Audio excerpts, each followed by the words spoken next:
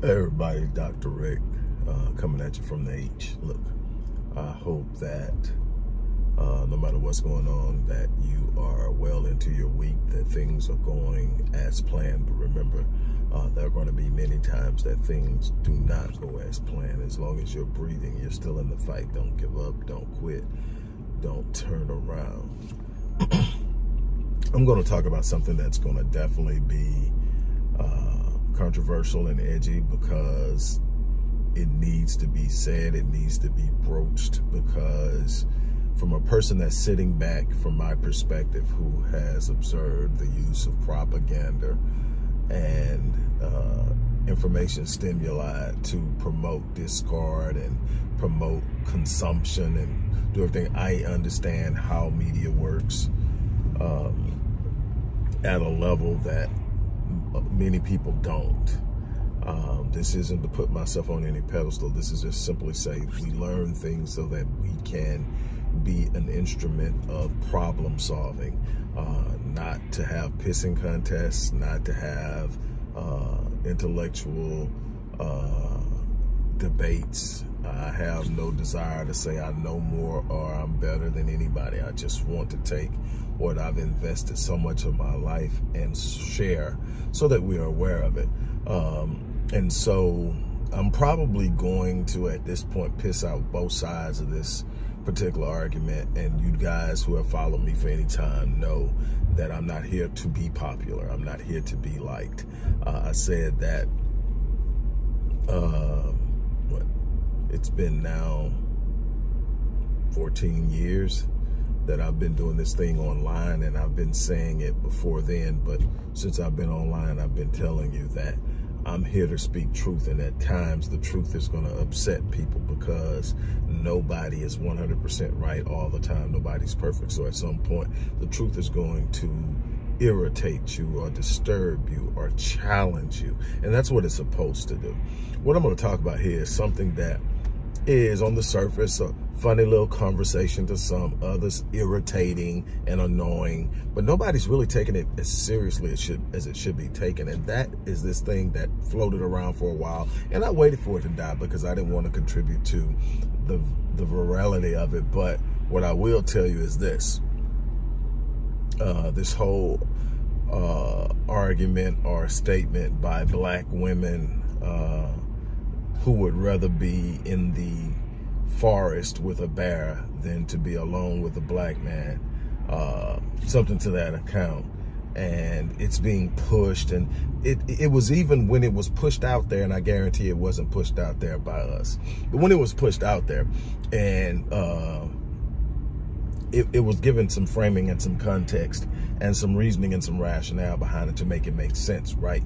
But the whole idea is to get a black woman to say, I would rather be in the forest with a bear than to be alone with a black man. And now let me be very clear on this. This wasn't just any black man. This was a stranger. This was somebody I don't know. So I can't judge their character. I can't determine what they're like. And that is what made the conversation interesting. But let me tell you something. As a wildlife enthusiast, while I have definitely seen and read about people surviving encounters with bears, let's just say that that's not going to be the prevailing outcome. Now, granted, you can do certain things that will lessen the fact that a bear attack, not every bear that sees you is looking to attack you. Most bears, unless they live in highly populated, condensed particular geographical locations, a lot of them haven't even seen humans, so they don't know what to make of you. They are trying to figure you out, just like you're sitting up and wondering what they're up to. They're wondering what you're up to because they haven't seen you before. They don't know where you fit in the pecking order. They may be prey as far as you're concerned, and we do know that we like to kill stuff that ain't bothering us. So you never know. But here's what I can tell you is an encounter with a bear is definitely not, if it turns violent, you're good. you're good.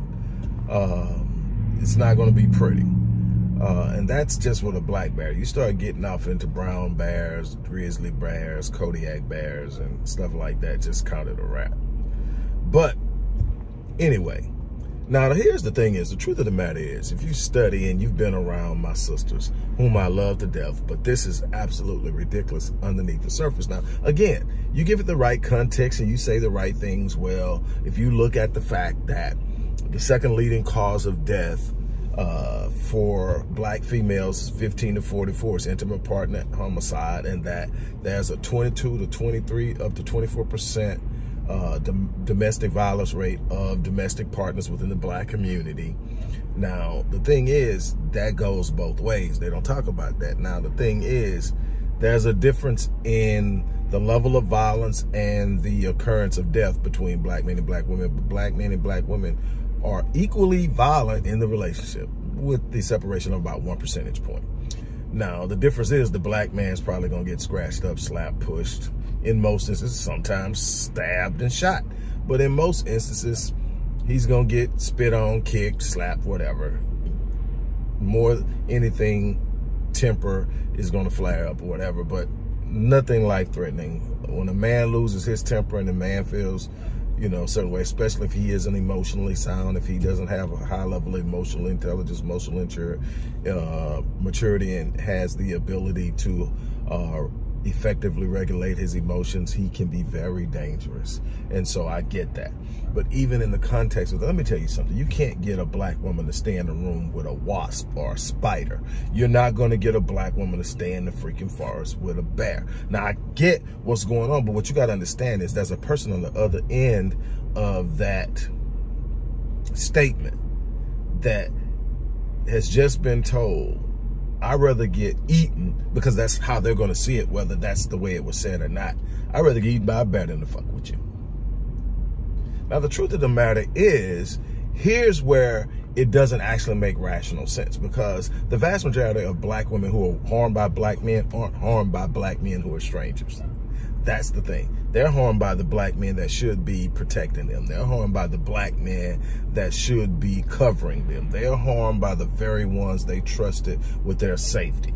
So the idea that there's this strange black man out there that's just killing everybody, that black men can't be trusted. And the truth of the matter is, there's a lot of culpability that goes both ways. I'm not a victim blamer. A black man puts his hand on a black woman, he gets whatever he gets in the way of negative consequences he deserves. There's absolutely no excuse for it, no whatever. Now, to me, when I say that, what I mean is, all things considered. Now, if a black man is standing there and you're coming at him, black woman, with a knife or a gun, you have just equalized the relationship in a physical sense.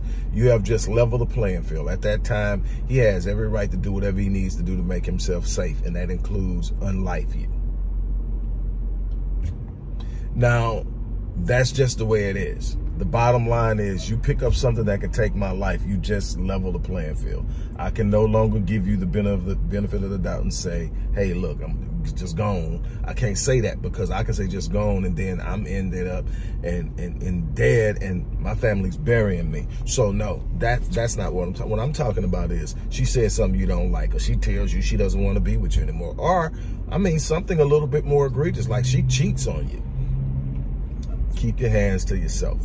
I understand how we feel and like how we like to deal with things that we feel that encroach upon our peace and our freedoms and all that. And nothing is more dear to the average man than his ego.